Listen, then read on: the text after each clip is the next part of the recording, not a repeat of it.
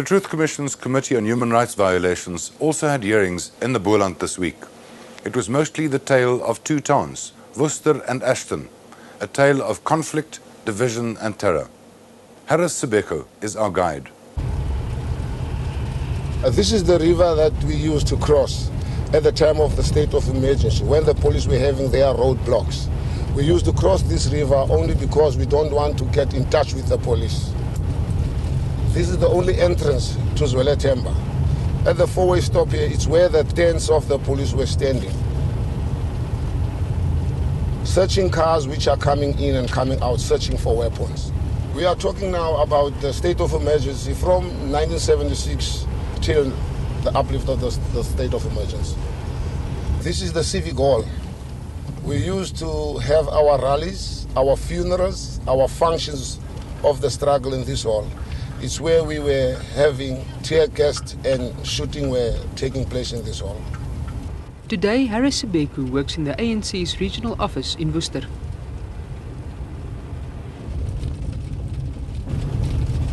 You see these stones around here? Yeah. We were using these stones as weapons because you cannot go to a gun with a knobkiri. We were using these stones, throwing these stones to the police, and we were hitting the target. Zweletemba is still not at peace. Bullet holes remain a quiet reminder of what people have had to endure.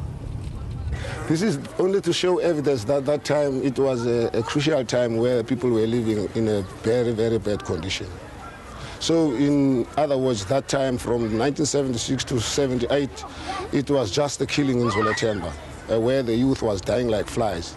And nobody could stop the police because there were so many police for us, And we started only throwing stones to them. That's all that we can do. And some of us were detained, and some of us were running out of town and hiding. Some of them were going out for exiles. Some preferred to stay behind. And this week, they told the Commission of torture, of killings, and of the pain that is so hard to forget. He removed those electric wires from my neck, and then they turned me on the other side.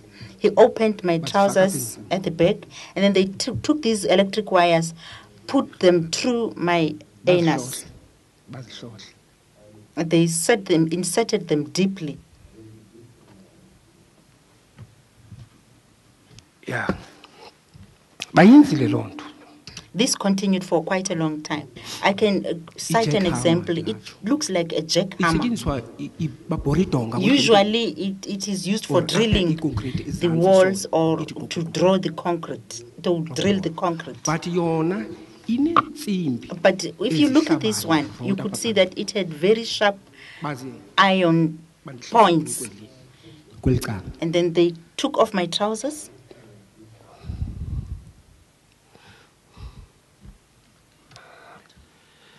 Yeah.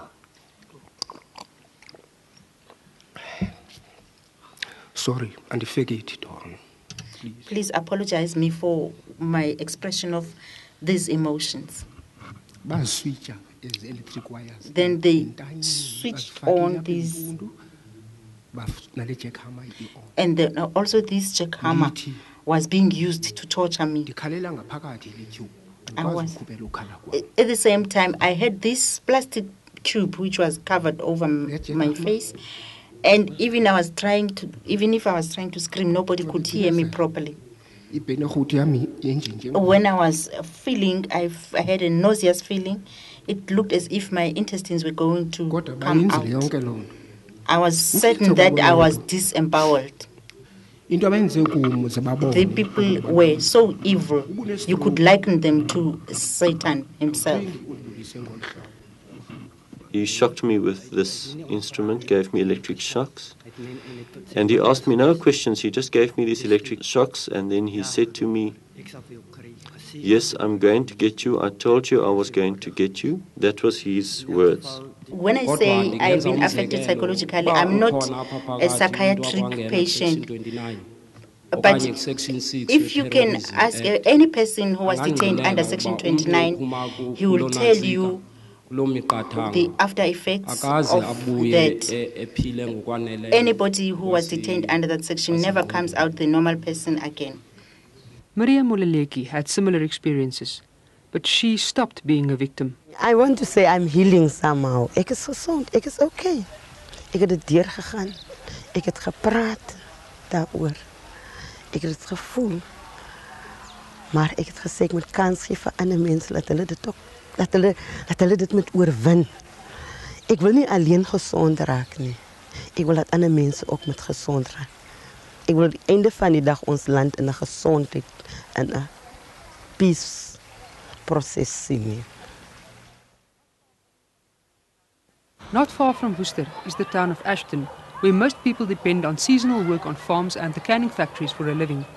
In the late 80s, vigilantes called Amazolomzi took control of Zulani Township. It all started when a group of parents decided that their children should be disciplined. Dit was nie 'n goeie idee op daai tyd nie. My plan was dat hulle moet terugstaan. En los die kinders, daar kan ons sien waar gaan die ding van die kinders daarna toe. Want die kinders het die eerste dag duidelik gesê, die ding is niks te doen met ons nie. Hulle beklei vir hulle toekoms.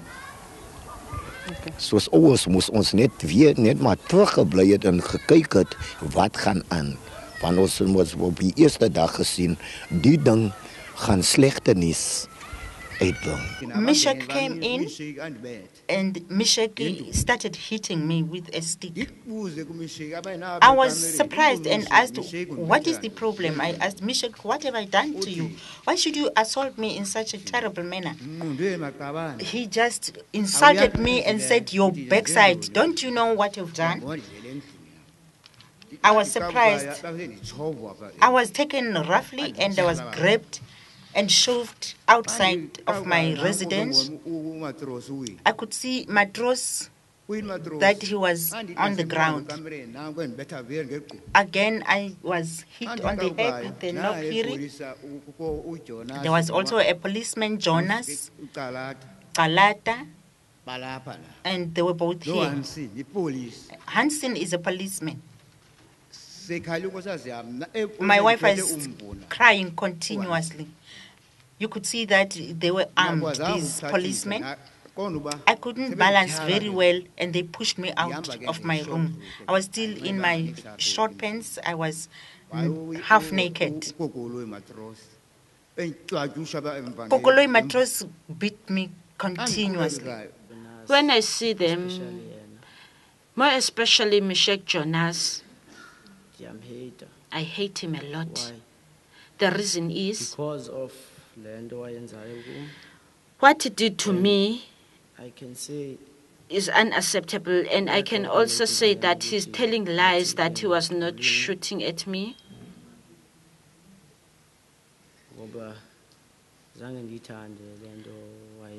Because what he did to me was unacceptable and I dislike it at all.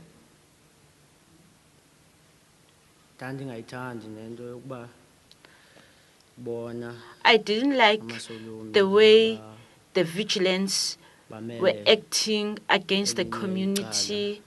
They are still there in our churches. They still share the peace in our congregations with each other. Hulle ontvang nog steeds nagmaal. They're still part of our daily lives. They live there apparently as if those incidents never happened, that they are not brutalized and brutally beaten up.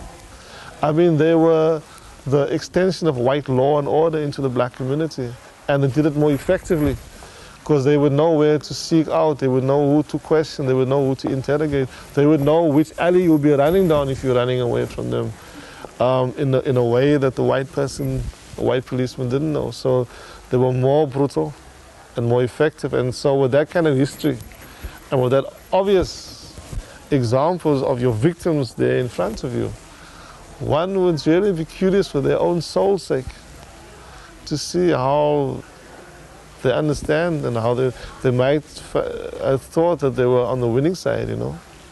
Or maybe they were really acting out of the most strongest of conservative values.